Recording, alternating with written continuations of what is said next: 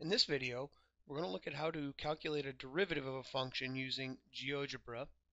We'll look at it a couple different ways. So let's start off by inputting a function.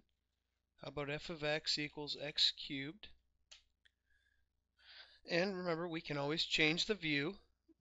So I might want to center it a little more and make it a little wider. Don't have to, just to play around with it a little bit. So one quick way to do a derivative.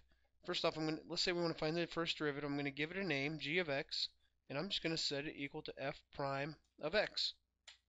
And there's my first derivative. Now if I want, I can go in to the object properties on f prime.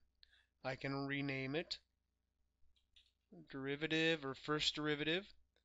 Maybe I want to change the colors to make it a little bit more obvious. And there's my first derivative.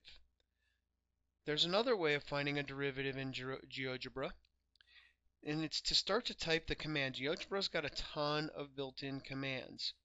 So I type in derivative, and it gives me some options